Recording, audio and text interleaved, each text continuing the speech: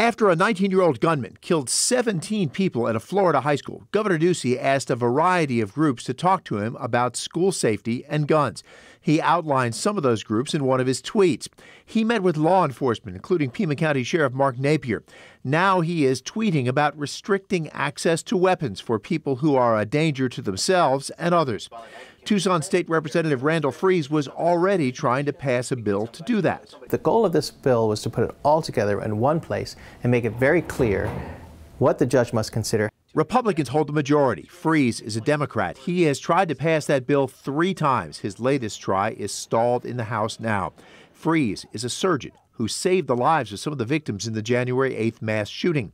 The shooter showed bizarre behavior before the attack. Afterwards, he was diagnosed as mentally ill. Well, I think the goal is to make sure there's an avenue for someone who is dangerous to make sure that they don't have easy access to weapons, particularly if we know they are a gun owner.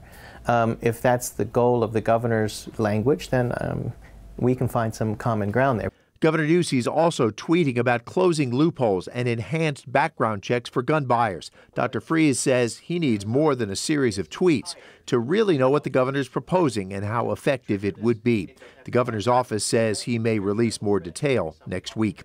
Craig Smith, KGUN 9 on your side.